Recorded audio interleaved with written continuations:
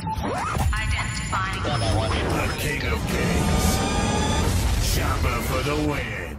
G'day guys, welcome back to Cakes by Chopper. Today we have the chocolate shark attack in a pool of jelly. This is my spin on the Women's Day pool cake, if you remember that. There's a picture. I think I went one better, so take that, yo biddies, your move. If you want to see what happened behind the scenes, check me out on Instagram, Facebook, and Twitter, and also TikTok. But I'll see you over there. Links are all in the description. For now, let's get started on this cake. The first thing you're going to want to do is prepare your modeling chocolate. So I've got 12 tablespoons of glucose, because I'm doing a double batch, and then 4 tablespoons of hot water. I've heated them up so they combine together really well. Because I don't have access to any corn syrup, I'm using this glucose and the water as a substitute. You've just got to dilute the glucose because it's a little bit thicker. I've microwaved some white chocolate for a minute and then put it on top of this boiling water. And we're just going to move that around. You can see it starts to melt. So what we're going to do is just keep that moving until you've got a nice white melted chocolate. Now the chocolate is silky smooth and melted. I've lined a jug with a Ziploc bag. We're going to pour in the contents of our glucose and water, stir that through.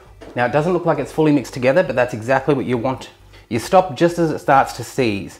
And you might think, oh, I need to mix that more, but you actually don't. You're just gonna pop it in your Ziploc bag, seal it up, and then place it somewhere cool and dry, nice and flat, and it should be ready in half an hour for you to use. Some people say to use it like in 12 hours. This doesn't, you don't need to.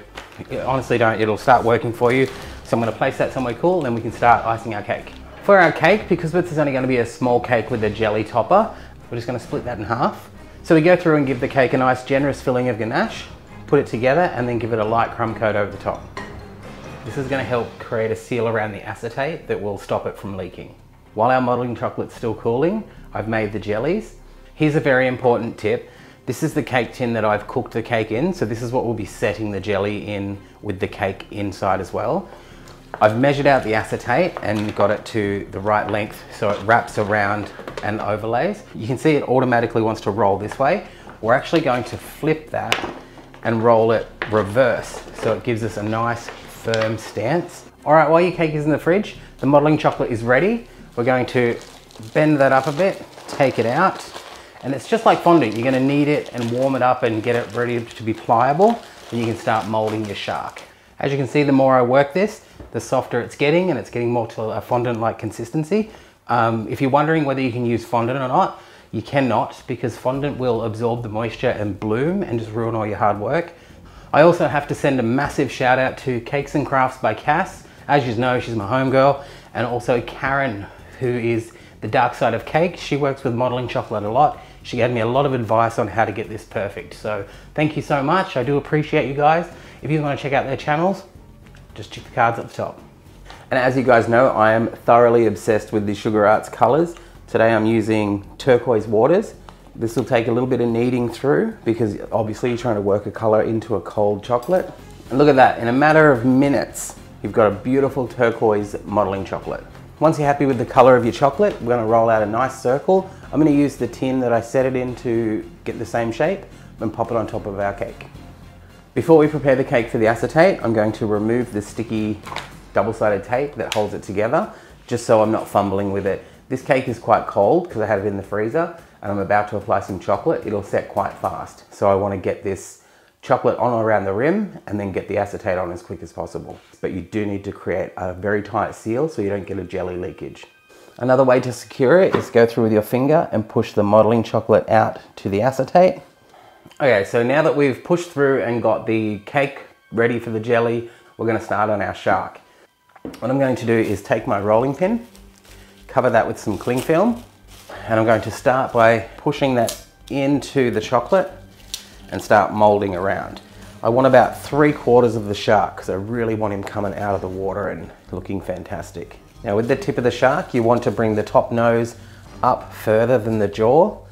It's going to come out too, and don't worry if you've gone a bit too thin, because the best thing about modeling chocolate I've found, I can literally slice a piece, tear off what I need, add that to the bottom, and then it'll just smooth into place. You just push it on, and then you can rub out any seam, and it'll just smooth down like it was always there.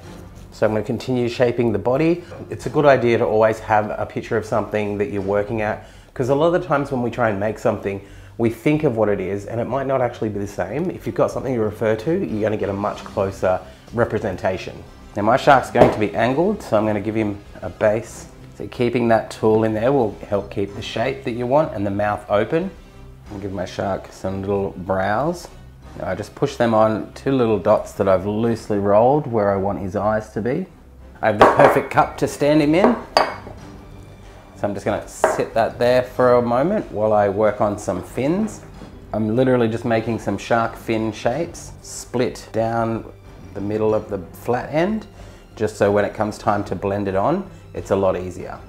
If your modeling chocolate becomes a little bit soft and hard to work with, just sit it aside and let it come back to a cooler temperature, because it can get to a point where it's too soft and it just becomes really hard to work with. We're going to go around the top of his lip and draw in this line that separates the bottom of the mouth and the top of the mouth from the inside. For the teeth, we're just going to take a little piece of the modeling chocolate and we're going to roll that out. Do a couple of these for the teeth. What we're going to do is let them cool down. So once it's firmed up a little bit, you're going to place it on the table and then cut just the length of the teeth that you want. We're going to cut the strip. The technique I found that's the easiest, so we'll put it on an angle and then put little slits like this, just the width of the teeth that you want, not cutting all the way through, because you're leaving basically a gum area. Then we will carefully pick that up and then put it on the other angle, then just putting slits going the other way, which is going to create little teeth. And then we can use a toothpick or a pin tool to just knock those little triangles out. Try not to break it. Now we can bring our shark back over, and what we're going to do is align them on the inside, and we're putting those under that first line. We're going to go in where we put the extra, we're just going to push in and sort of anchor those teeth into the chocolate. The more time and detail you spend on the teeth, the better it'll look, obviously.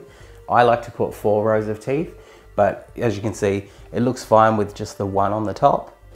To secure the top teeth in, I've went and done the same process, but pushed them in from the outside. Then I rolled a little bit of snake and then applied that to the side. So now I've got the shark almost ready. I've made my jelly and I've got it sitting just here.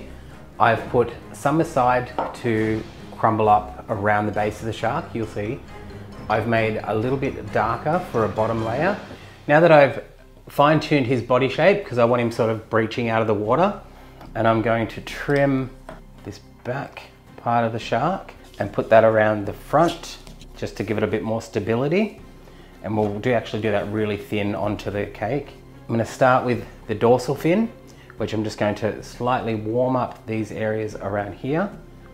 Place it where it should sit on the shark, and you just smooth that until it looks like it was always there and not joined on.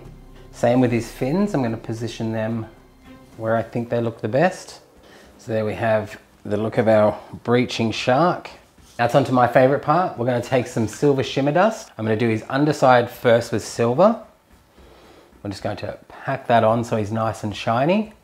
I like to mix a little bit of silver and then add some black, and then we can lighten that up to be a really nice dark grey. The reason we're not using a food paint on the body is the jelly reacts with that and it goes cloudy and just peels the paint off. Go through, give him the colouring, darkest grey on top, a little bit of white around the front of the mouth, and gradiate that down the sides of him. Now for his gums, I've got a red here that I'm going to use a little bit of, and then using my fluffy brush with the black and the silver, pop that right down into the middle and to give him some depth inside his mouth. And I'm just going to go brush up his teeth ever so gently. Now because it's a great white shark, we want him to be a little bit intimidating. I'm going to go put some blood splatter around with the same brush and look like there's blood splattered everywhere. I'm going to take 2 little balls of modeling chocolate, roll that around in the black, and then we're going to place them into the shark's eye sockets. And of course, don't forget to take some shots for social media. I've taken the cake out of the fridge, transfer it back into the pan that I cooked it in. I'm going to use my knuckles just to gently make the surface a bit uneven, and this will help stopping the jelly from sliding. Pop our little shark in. Now that I've anchored the shark in, I'm just going to smooth out those bottom pieces. So I transferred my dark layer of jelly into a piping bag, and I'm going to lower that in and gently snip the edge and let that go in very gently. Now I'm going to pop that into the fridge to set that first layer, and then we'll pop this in the fridge with it because we want to crumble that up to put around the base of the shark. Now that our first layer of jelly has half set, we're going to pour in the lighter color, and we're going to do that ever so slowly. And you're only going to add a little bit more, not too much. Now we pop that back into the fridge to fully set. Now that the shark cake is out of the fridge, I took the acetate off. I admit I was a little hasty and I ripped the front of it, which pulled more jelly away. Easy fix though. So we're going to take some of our modeling chocolate, roll out a border that's going to go up and cover half the jelly, and I've diced up the jelly here to place on top around the cake. So we're going to do that. We'll put some wood grain fake look in it and then use some petal dust to turn it brown. We're going to place the minced jelly around the base of the shark and then scatter random pieces around to make it look like the water. I'm going to take a little bit of white food paint. I'm going to gently tap on the water, just basically around the shark, give it a little bit of depth and dimension. Then with some brown petal dust, I'm just going to go around and cover that modeling chocolate on the bottom and make it look a little bit more of a wood grain. With another small piece of modeling chocolate, we're just going to make the sign that says shark. So even that off top and bottom. And then I'm going to just jagger out the edges. Okay, again with some brown petal dust. Just going to tap that out. Oh, don't forget to do the wood paneling. Oh my goodness. I'm going to use a sculpting tool to write shark. So S-H-A-R-K. Now with a thin little brush, I'm going to go through with some edible food paint in the red and paint in those letters. Now using a little bit of the offcuts and then apply our sign. So there you go guys, you have your chocolate shark attack cake in a pool of jelly. That's a lot to say. It's going to be an amazing title. Let me know what you think in the comments below. Also tell me what you'd like to see me make in the future. And if you're not following me on social medias, now's your time to do it. Links are all in the description. Also, as always, check out the cool creator I've chosen to feature this week on my channel. Thank you so much for watching guys, and I'll catch you next time.